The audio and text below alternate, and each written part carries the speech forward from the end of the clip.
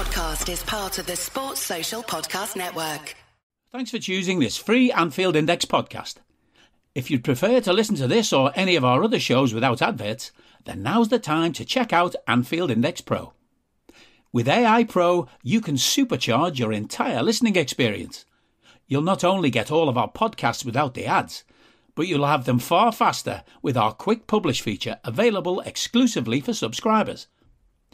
AEye Pro also puts you in the heart of our sound studio, with an option to listen to many of our shows live and interact with the podcasters in real time as the shows are recording. Upgrading couldn't be easier. AEye Pro is available on all popular podcast platforms, and we have our own apps for Apple and Android. Just head on over to AnfieldIndexPro.com and get started today. Hello and welcome to AEye Scouted on Anfield Index Pro. I'm Dave Hendrick, joined as always by Mr. Karl Matchett. How are you, sir? I am as spankingly good as the Champions League ball was at the Santiago Bernabeu. That is tremendous. Tremendous. A great game last night between Real and City. A decent game at the Emirates, not quite the same level, but a bit more controversy. What was your view on the Bukayo Saka incident? Not a penalty. And what was your view on Gabriel picking the ball up after the goal kick had been taken to him? Did you feel like the referee was right to go, it's a schoolboy error, I'm not going to punish it? Or do you feel like once the whistle goes and the ball is live, what happens, happens? I think he's an incredibly lucky boy. I mean, stupidity doesn't even come into that. I think, given the magnitude of the game, that's the right decision, but I'm not sure that I'm correct in thinking that, if you know what I mean. I don't think it should be any different if, let's say, Notts County are playing Scunthorpe, you know? But I kind of feel like if it happened and I was playing, I know that I would be sent off for swearing at the referee. Let's put it that way. I absolutely know that if my team's not given that, I'm getting a red card. Yeah. But if you just take emotion out of it and look at it as a thing that happened, should that be really a decisive factor at the elite end of the game? I think probably not. I think on the basis of being a human, I might side with the referee on this occasion. I thought it was a penalty because he had blown his whistle and it was a very clear whistle. It wasn't like a thing that the players didn't hear it. They knew the game had started because when Gabriel picks the ball up, you can see the horror in David Raya's face when Gabriel picks the ball up. But aside from that, I actually thought the ref had a really good game. Like, I thought he showed that the general standard of officiating can be a lot higher than what we get in the Premier League. Yeah. Sorry, go ahead. I was just going to say, I think you're probably right. Like, it should have been a penalty. I want the good thing to be right, if you know what I mean. But yeah, no, I think that's fair. I do think that's fair. I do think it would have added a nice bit of jeopardy to the second leg. And obviously, look, it helps even the draw. The draw helps us in terms of the Premier League because now Arsenal have to go full strength away against Bayern on Wednesday. And they have Villa, which is a really tough game this weekend. Then they get Wolves away and then Chelsea home shortly after that. So that's an intense group of games now for Arsenal. And Arteta's going to have to rest a couple of players because the flip side of them not having had the injuries that ourselves and to a lesser extent City have dealt with is that their players have played a lot of football. And last night, it did sort of seem like a couple of their players were flagging physically. And I thought it was really interesting that we saw Bayern do something the Premier League teams don't really do with Arsenal, which is attack them with real pace directly at their heart and run at Gabriel and Saliba with pace. And I thought both of them had really shaky games last night. Saliba in particular looked really, really rattled. And I think if more teams did things like that, it could cause them problems. And I'm looking at Villa this weekend and the potential of Villa playing Leon Bailey one side Moussa Diaby the other side, and both of them having license to cut in field, plus the pace and power of Watkins, that could be something that unnerves Arsenal if Unai Emery was watching last night, which I'm sure he was, and just takes a couple of notes. On City versus Real, though, Karl, it was kind of everything you wanted it to be. Real go behind early, come back, lovely finish from Rodrigo. City go back in front, but then Real show that real determination and fight that I thought they lacked last season when they played City. And the Valverde goal is an absolute stunner, as was the Phil Foden one, it should be said. Yeah, I mean, that was a little bit of a goal of the day competition in itself, that match. It's like even Guardiola's was like an unbelievable hit, even though it was badness which led to the shot being able to be taken, if you like. Really good game, really weird game as well, in the way that both teams went from losing to winning in the space of about 3 minutes. I mean, both of those matches, to be honest, the European sides, let's say Bayern and Real, I thought had very similar ways of attacking, in that it was really direct individual runners, and like in slightly different ways and in slightly different areas. But we don't really have loads of that in the Premier League anymore. That used to probably be more our way than, let's say, the overseas European leagues way. It was speed and it was direct play and it was counter-attacking. But I think there's so much build-up and transition now in the Premier League that there are really, really few runners, really few dribblers. And so it was different for both of the Premier League teams last night to defend against. I thought it was a really interesting aspect because, like, first half, Rodrigo, Vinny, and once or twice, but not quite as much, Jude did like quite a lot of damage in terms of opening up City, opening up the pitch, covering like 40 yards really, really quickly, and making it like 3-on-3, 3-on-4 quite a few times. Do you think is that the Guardiola impact on English football?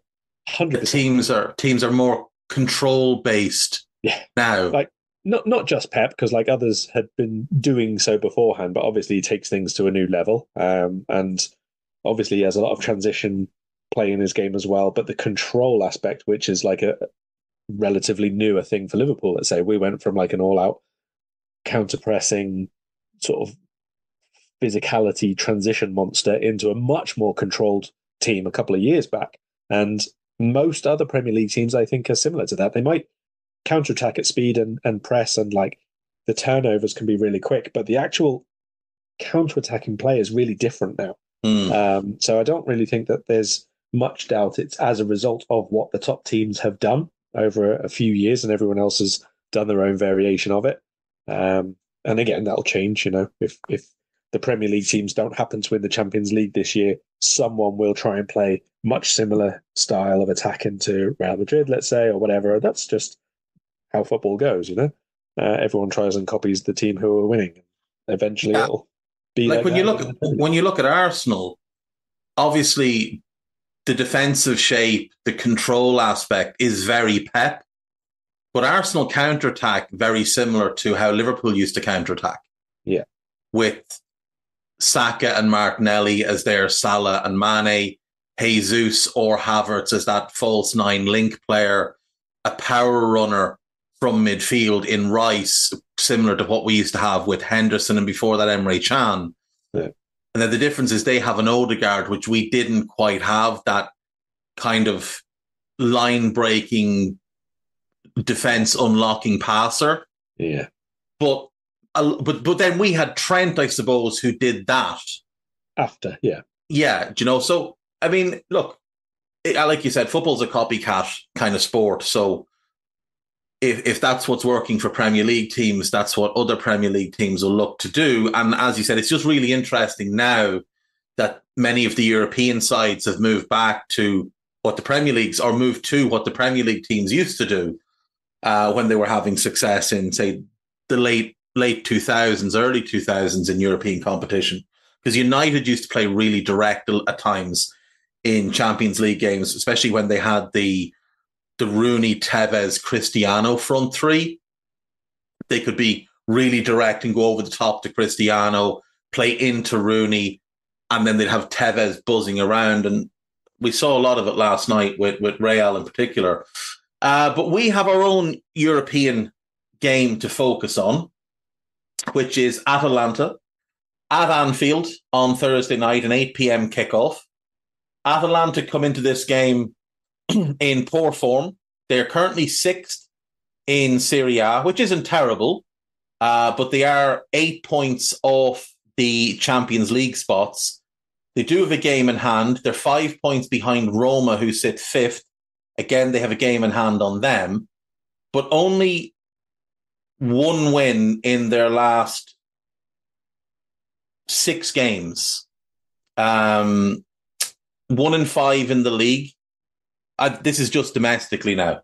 They beat Napoli 3-0 on March the 30th, but before that, they'd drawn away to Milan, lost away heavily at Inter, lost at home to Bologna, drawn away to Juve. The Milan draw and the Juve draw, not bad results.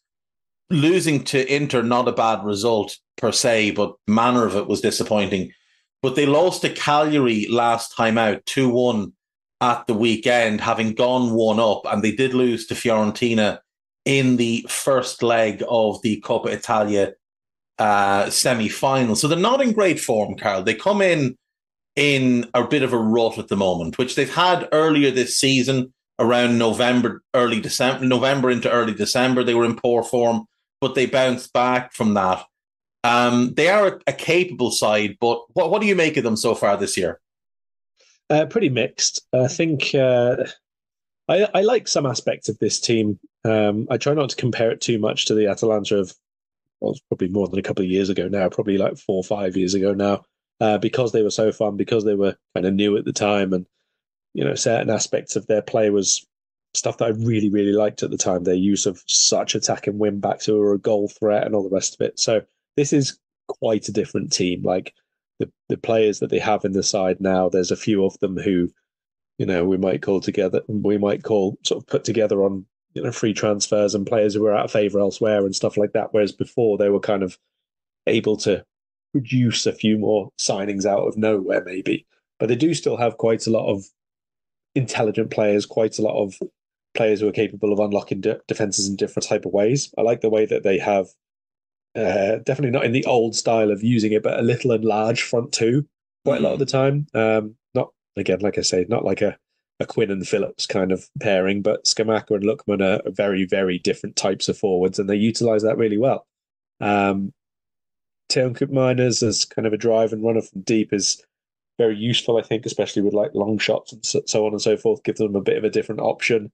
But I do think that there's a little bit of a staleness about the team. I'm not massively sold on Gasperini, I'll be honest, but kind of got to respect that he does put a team together in the way that he knows, and it's usually, I'm not going to say successful, but I think it gets them to a point, his teams, which is usually competitive enough.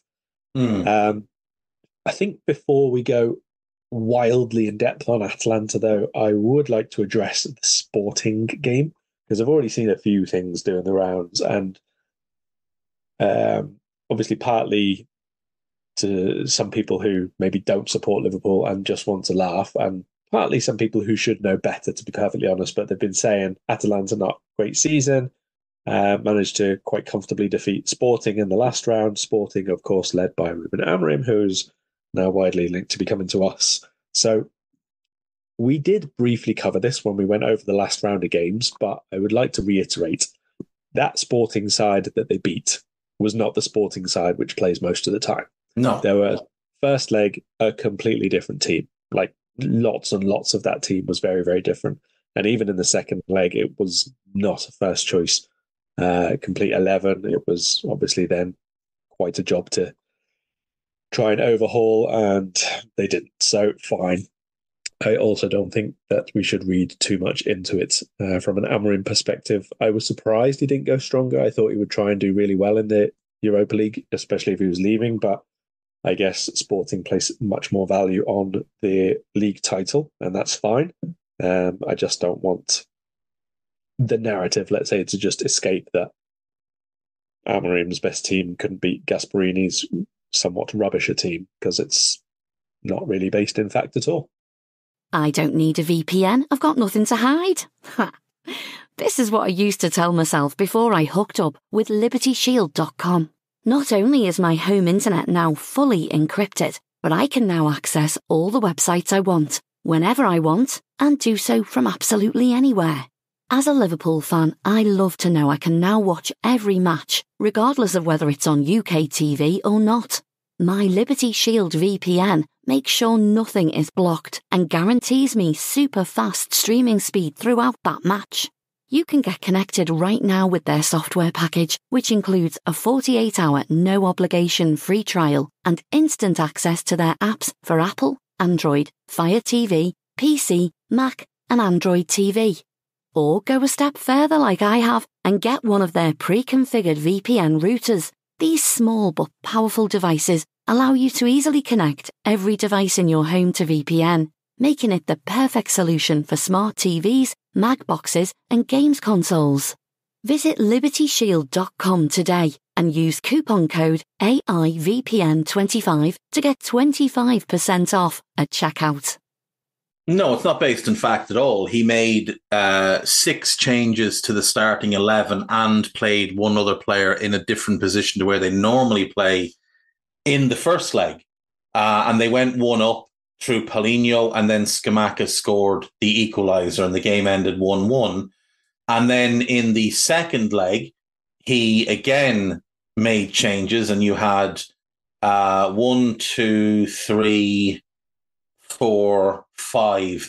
players that wouldn't normally be starters, and 2 of them playing in not their normal positions. So I do think anyone trying to read too much into that is just trying far too hard. And again, in that away leg, Sporting went 1-up through Pedro Goncalves, and Atalanta fought back to beat them 2-1 and beat them 3-2 on aggregate. But Amorim was very clear that the league was the focus, because Sporting win the league. I mean, they'd won 1 league title in 22 years before this year, and he won that. He's on track to win a second. He looked at it as if I can rest players for Europe and be fully focused on the league and go and win the league, or I can focus more on Europe, get through this leg, and then go out in either the quarterfinal or semi-final and potentially not win the league either. So he took the bird in the hand, which was the league, rather than trying to split his resources and compete on 2 fronts. He was, I think, aware enough to know that the chances of Sporting winning the Europa League were minimal, given who else was left in the competition: ourselves, West Ham, Leverkusen. So I think he did the smart thing personally. I just, again, I think people are trying too hard. And I've seen people say, oh, his record in Europe's not great. And then some idiot put up his record against English teams last night. And it was, he had 6 games. They'd won 1, drawn 4 and lost 1. And he was trying to make out this was a poor record.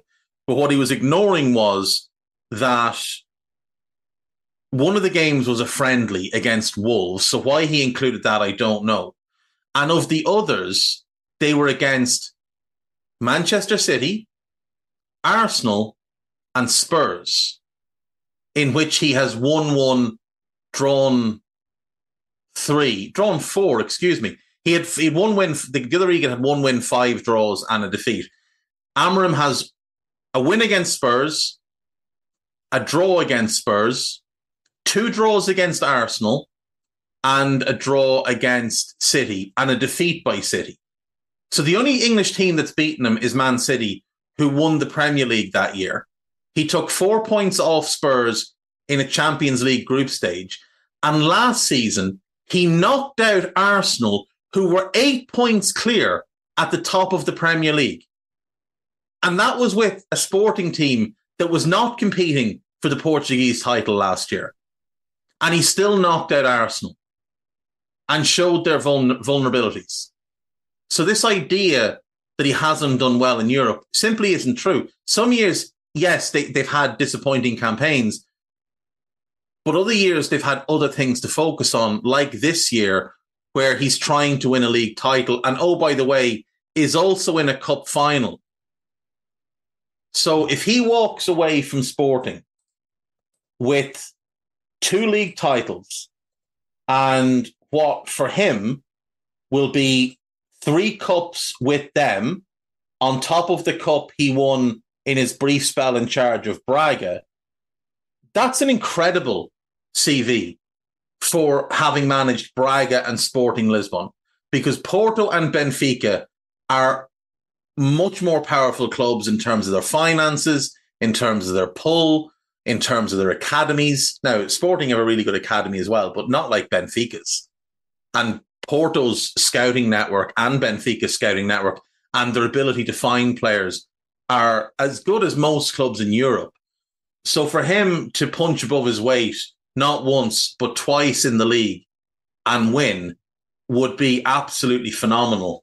I'm just not accepting that as any real criticism. Is there things you can look at and say, well, that's something he needs to work on? Yeah, sure.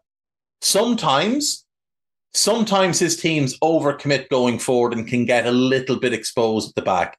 Sometimes. But then you look at the actual data and they concede among the least shots in Europe. So, you also have to look at the players he has at his disposal. He's using Sebastian Coates. He's got Adan in goal. These aren't top-level players, but he has gotten every single bit out of them. And then he's also developed continuously high-level players that were either from their academy or brought in for very small fees, sub 10 million, and he's developing them into 50, 60, 70 million pound players. So I just think people are looking at that. It was an attempt to try and big up Alonso as well, because certain people were just obsessed with the idea of Alonso. But the thing is, their idea of Alonso and the reality of Alonso were different things, Karl. They were saying Alonso's the best person to come in and replace Klopp because he's Xabi Alonso, not because of the football he wants to play. And they were continuing to pick an Alonso 11 in a shape that he doesn't use and talking about them playing in a way that his team don't play. Alonso is much more from the Pep school of control and at times quite boring football. Amorim, stylistically, much closer to Klopp. And also, the other knock on Amorim, he's a back 3 manager. So was Alonso. What they wanted Alonso to come in, so he'd be the manager because they could be all warm and cuddly about it. But they wanted Alonso to come in and play Klopp football, which was never, ever going to happen. Agreed. I think there's quite a few misconceptions about both the managers, to be honest, which have been shown over the last few weeks, but perhaps over the next month or so, some people will be watching both of those managers, perhaps with an eye on the future. But maybe then again, we know better not to expect that by now. Yeah, in fairness, they'll just watch highlights and YouTube compilations. So Atalanta in the Europa League thus far, they topped a group that had Sporting, had Sturm Graz and had Rakow in it. They beat Rakow away. They beat Rakow at home. They did beat Sporting away in the group stage. They drew away to Sturm Graz, beat Sturm Graz at home, then got Sporting again in the home game and drew that one. And then they went to Rakow and won. And then obviously, like we said, they knocked out Sporting. It bugged the life out of me that we got Atalanta, Sporting and West Ham Freiburg in the round of 16, having already had them in the groups. I just didn't like that. I thought surely we should be doing the draw so that those teams can't play each other again. But it is what it is. It is what it is. It's the Europa League, which is crap.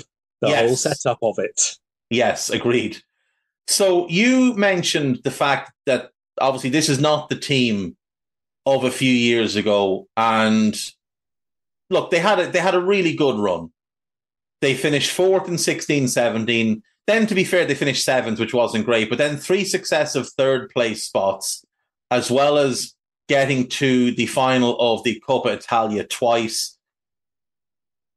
This, in some ways, is like a golden era for them. But the fact of the matter is they won nothing.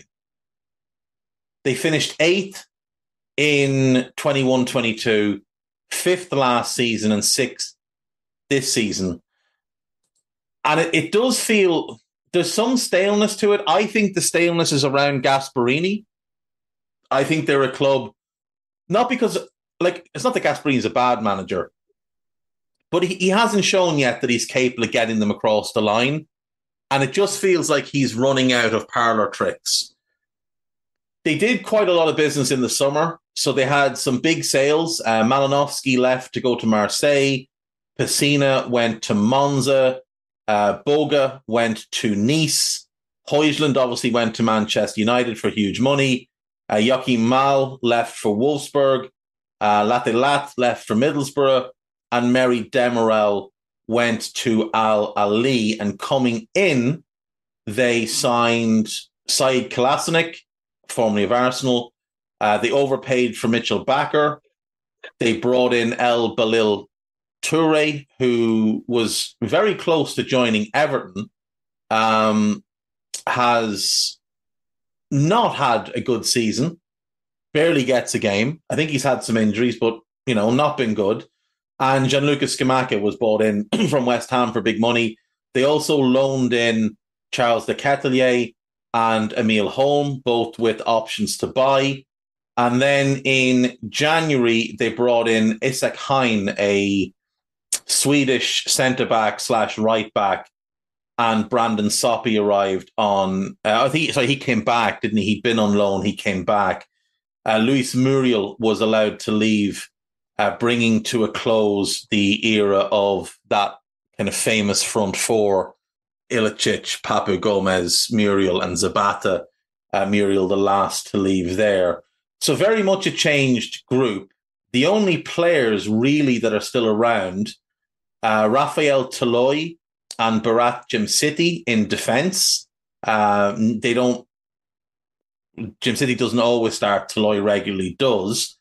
Pasalic kind of arrived at the end of that really good run. He'd been there on loan, but he's still there. Martin de Roon is still there. And Hans Hateboer is still there, though not playing nearly as regularly as he once did. So there has been a lot of change. But like I say, it feels like the manager's just gone a bit stale there. Yeah, I'd probably agree. Continuity is obviously a good thing for most teams most of the time. And I think in Italy, especially, it can be very difficult to come by. But at the same time, I don't see huge progression at the minute with these. I think if they stay in top 6, they seem to be kind of happy with that at the minute. And while that's fine, and if you look at Serie A and the clubs there, that's probably also quite good overall. But given the, should we say, topsy-turvy nature, is that kind enough to describe Serie A recently with the inconsistencies at the top and the different reasons for people not being top? I think there's been an opportunity there the last couple of years, especially. I mean, even this year, like when you look at Bologna having a really good season, they're in the top 4. Lazio was 2nd last year and they're 8th this year. Napoli obviously were title winners and now they're down to 7th. I think that it's a missed opportunity for them, maybe. Whether you can say it's, the reinvestment of Højlund money was not done quite as well, or like you said, the manager is just a bit stale there now, whatever. I do think there was an opportunity to do a bit better, at least challenge for the top 4. They're 8 points off Bologna. They got a game in hand, but they've lost double the amount of fixtures that Bologna have this season. Yeah, I should point out, Toloi is the one that doesn't play regularly. Djimsiti plays nearly all the time. I got them mixed up. You are right. There has been an opportunity. There's been a lot of chaos at the top of Serie A the last few years. We obviously saw Juventus dominate for a long time and then fall off a cliff. They're mediocre now and they sit 3rd. Milan won the title a couple of years ago, then fell off. Inter haven't won the title since Conte was there. Napoli, you've referenced. Like when we see a team like Bologna spin themselves up into top 4, you'd wonder how it is that Atalanta haven't been able to do a bit more. And look, I mean, like, there is talent in this squad. Like, it's not like they're lacking in talent. Like, they've got two really good goalkeepers there. Carnesecchi, the young Italian keeper, I'm very, very impressed with. And Juan Musso, I'm a big fan of. Now, Musso tends to be the European goalkeeper. So he's played 7 of the 8 matches thus far in the Europa League. So I'm expecting that he starts in goal, even though Carnesecchi has taken his spot in league games. Would you be expecting the same?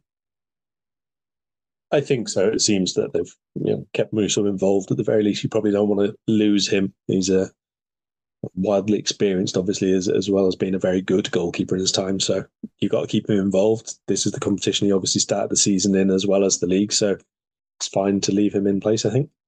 Yeah. In defence, then, there's a lot of chopping and changing between domestic and European games, but a couple of players have featured regularly. So Jim City, who tends to sit in the middle of that back three, I would expect to start. I think Kolasinac will start on the left side of the back three, and Ruggieri is the prominent left back, a very good young left back that's there. So I'd expect those three to be there. Now, the third centre back is generally Scalvini, but he's injured at the moment, so he's unlikely to play. So potentially Toloi could play there. Emile Holm can play there. He's played a little bit of right back, though I expect him to be the right wing back, either him or Zappacosta, and Zappacosta just isn't very good. So Holm at right wing back. And then, I mean, Isaac Hein, the Swiss or the Swedish player that came in January, he could start right side centre back as well. And he has started, I think, the last two games in the Europa League for them. They do have options there, but no Scalvini is a huge blow because he's a big time talent. And he's one that I'd like us to be looking at if we were looking to bring somebody in to kind of rotate with Ibu because of Ibu's injury issues, and also sort of look at as a long-term fit in the middle of a back three potentially. Yeah, I think he was one we referenced a couple of weeks back when we were looking at, I'm not sure if it was just young players in general or under 21s or something like that around Europe who we could be looking at in sort of different lines of the pitch. Definitely one of the more interesting young defenders around, I think. Probably one of those who you can still, to an extent, make whatever kind of defender you want out of them, whether they want to be the main leader, let's say, or the more aggressive one, the one who steps out, or the one who's a little bit more capable of reading the game really well. I think he's quite an interesting player. I've not seen probably as much of him as you have this season. Atalanta were not really on my radar first half of the campaign because they were very stop-start, but watched a bit more recently, and definitely one to keep an eye on at least. Hey guys, it's Eddie Gibbs from Anfield Index here. I hope you're enjoying this podcast, and I'm sorry to call time on the show before it ends. In the current climate, it's tougher than ever before to offer podcasts for free. At Anfield Index, we produce over 75 free shows every month, which I'm confident is unparalleled in the LFC sphere. Whilst we'd love to offer everything for free, the production costs now make this impossible. That said, we don't want to follow the model of other channels and lock all of our content behind a paywall. So what we've decided to do is to continue offering every show for free, but cut that offering to 30 minutes on our longer shows. So to get all of our shows in full and enjoy the best of everything we have to offer, we really hope you'll consider supporting the channel and signing up at AnfieldIndexPro.com. For about the price of 1 cup of coffee, you'll get every podcast in full with 0 ads. You'll also get access to our LFC VIP community, where you can enjoy live podcasts, engage with our podcasters, and chat with other Reds in real time. So that website again, AnfieldIndexPro.com. Join today.